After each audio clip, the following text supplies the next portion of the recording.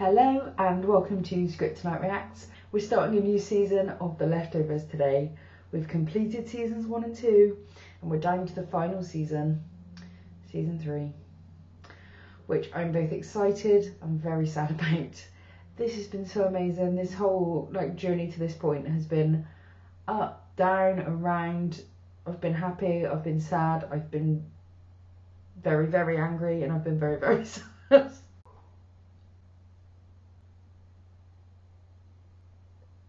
No, really, it's been real. I was thinking more about the end of season 2 after I'd stopped filming, because I was just so dumbstruck by the end of it.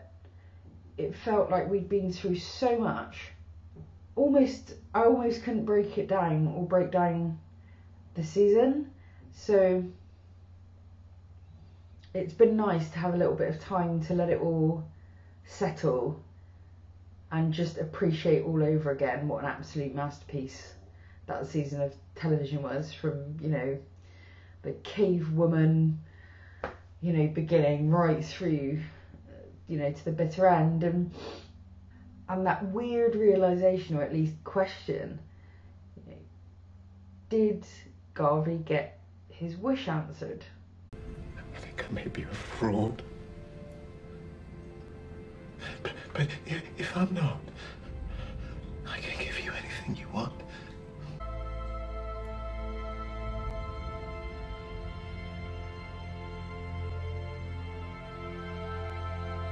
Send me back?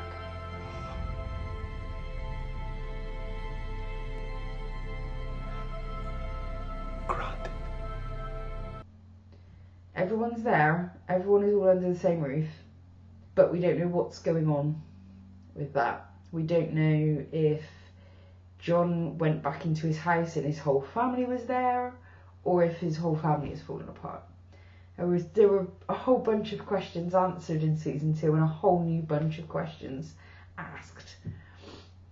So I left that season feeling like I'd been in a shipwreck. Like I'd been having this amazing journey on my ship, and then there was a massive shipwreck, and then I actually thought I was going to die, and then I didn't. But I was knackered and traumatised. I came in like a wrecking ball. Yeah, I just closed my eyes and swung. Left me crashing in a blazing fall. All you ever did was wreck me. Yeah, you wrecked me. That's about how season 2 felt. It was magnificent. It was absolutely magnificent. There are very few shows on television that have the power to make you feel like you've experienced something real. And this show is one of those few shows, when it makes you cry, it doesn't just give you a little cry, it makes you feel a little bit sad all day. It's absolutely phenomenal. And I'm still laughing at jokes from the first season, even now. I live with my daughter, so Oh, fuck your daughter. It's really good. Now we're going to watch season 3, episode 1, The Book of Kevin. I guess it's going to be about Kevin. I've got no idea where this season is going to lead us. I hope it leads us to David Burton. It seems like a bit of a big wish to ask for them to go to Australia, but it would be nice if we could figure out what this Australia David Burton element was. It feels like the natural next step for the show. I don't want to wait any longer. Let's have at it.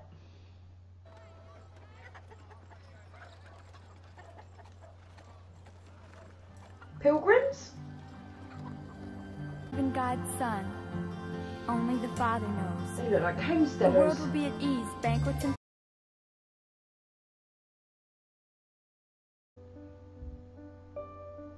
She's getting shunned. God, what a horrible life. You go up on the roof and bloody stand in the rain, you sexist twat.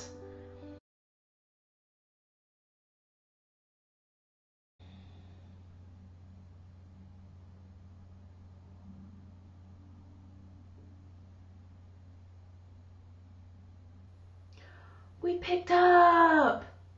Yay! I'm still pissed at all of you, especially you, Meg. And you were unreasonable with your mother.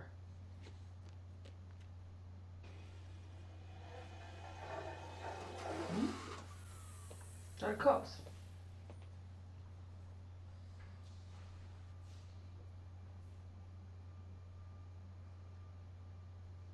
It's just a matter of time before one of those fuckers bites your face off. Is it affect time?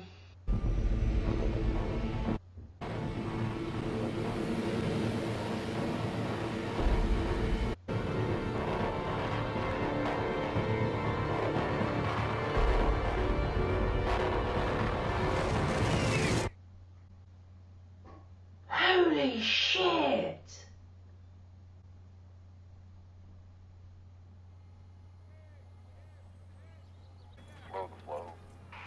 All are welcome, Dickie. Oh, Kevin's looking a bit, weathered.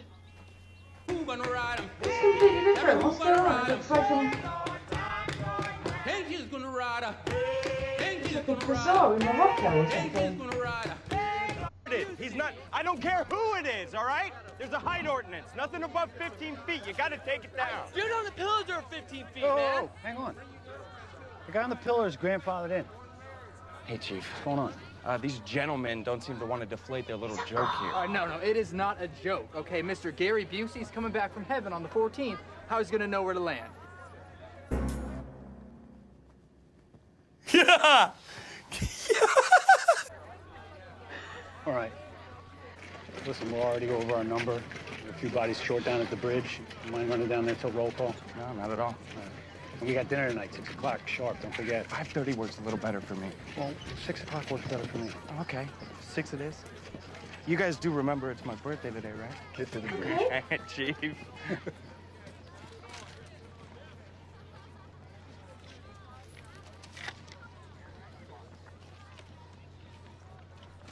The king of Babylon had a dream. You are Answer's Daniel. And you getting cut down isn't the worst part either. Because once you are down, you will lose your mind. You will go mad. 7 years you must cancel all debts. Genesis, 7 years of famine began. Ezekiel, they shall burn them with fire for 7 years.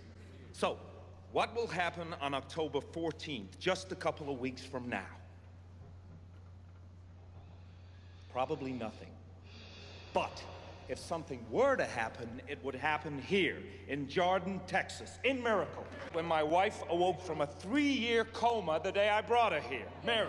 Oh, The Mary, same it's feeling I fantastic. had after being told by countless doctors that Mary could not bear a child. But she bore one here. My friends, I've got that feeling again, so if something does happen on October 14th, you've all come to the right place. Hallelujah.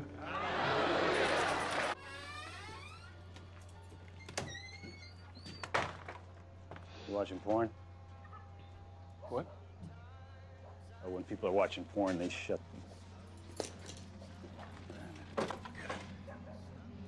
Okay. That felt flat. Coming tonight? Told Tommy 6 o'clock sharp. I'm sorry about the church. I know we're over capacity. It's just so many people want to come. Yeah, well then look, maybe you should stop advertising. What's that? Address for the church is right on it. No one loves handing out flyers more than you do. I swear I didn't do this. I heard what you said in there. You said nothing's going to happen on the 14th unless everything happens on the 14th. I can't afford to have this place explode again, all right? Just tone it down. Of course, you're right. Will do. Will do? Good. Good. Good.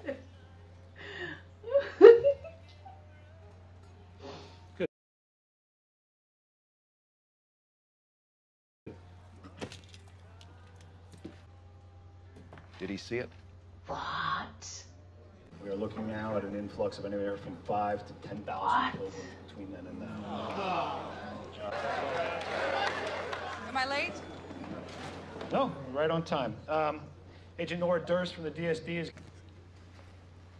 Can you guys hear me okay?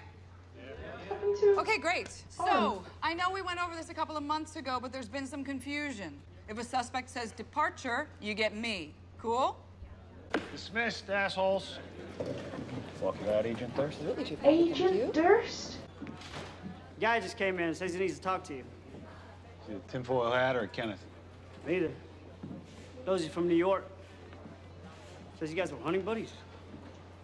Dean. Well, shit. I should hold back on some of the details until I can provide you with unassailable proof. But I mean, if I'm being completely honest, it's a little out there. Yeah. Oh, shit. I tried to keep you out of this, but I gotta regretfully inform you that our prey, previously unsophisticated and easily killable, has adapted. What the hell is in the... What it...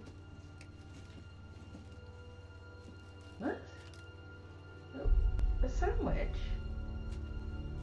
With a bite taken out of it?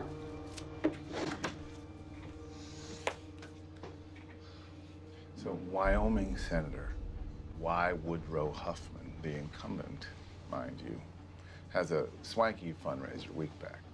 Food's high class. Right? Crab cakes, Cornish game hens. But this motherfucker, Huffman, he asks me for a peanut butter sandwich. He asked you for... Yeah, I was undercover on the catering staff.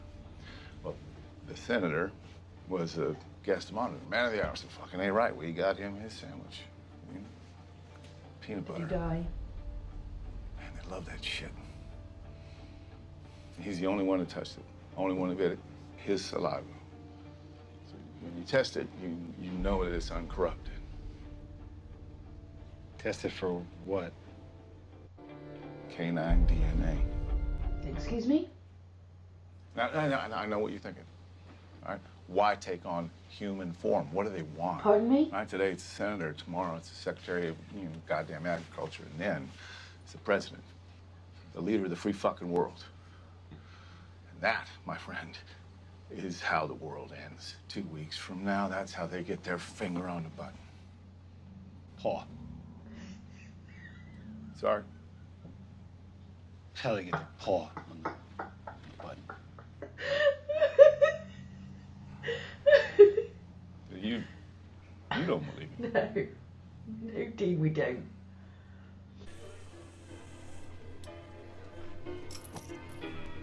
What was you expecting to happen? You're going to jump like a dog pushing through the whistle? Shit, hell.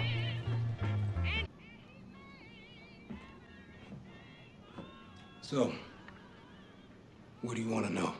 Why's John Look, being no like that? offense, all right, but my wife made me come here. All right, I don't really believe in any of this shit. What? Well, you already paid, so you might as well hear what I got, man.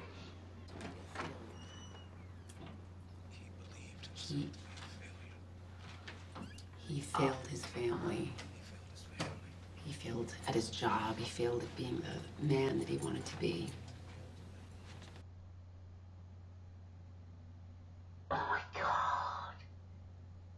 We got a problem. We gotta keep it between you and me.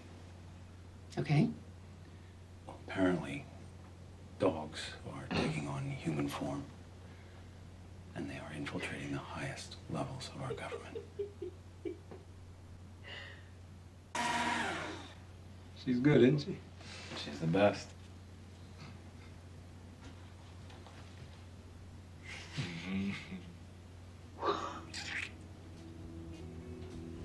Couldn't you tell? Who's Erica?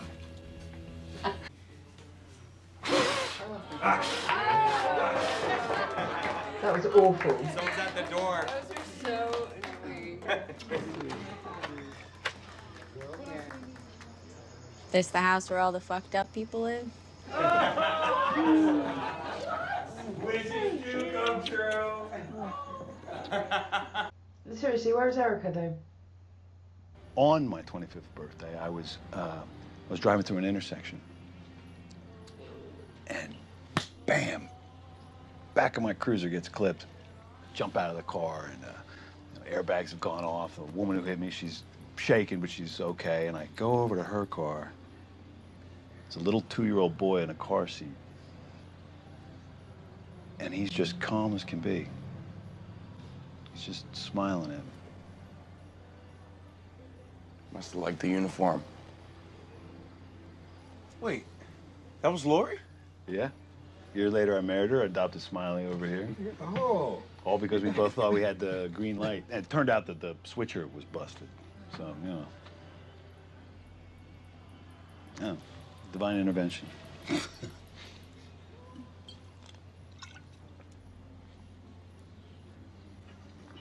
What do you mean? You know, like karma, kismet, whatever. Mm-hmm. That was weird. So this is the last time we're ever gonna see each other, huh?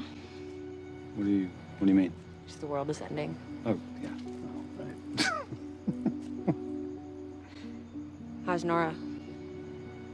She's great. Did you ever talk about Lily? No.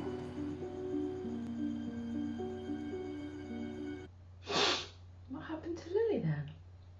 It's more romantic than when we met in divorce court and you told me fuck my daughter. That's not where we met. We met at the Christmas dance and you told me you cheated on your wife. We gotta work on her story. Yeah. Love you. I love you too.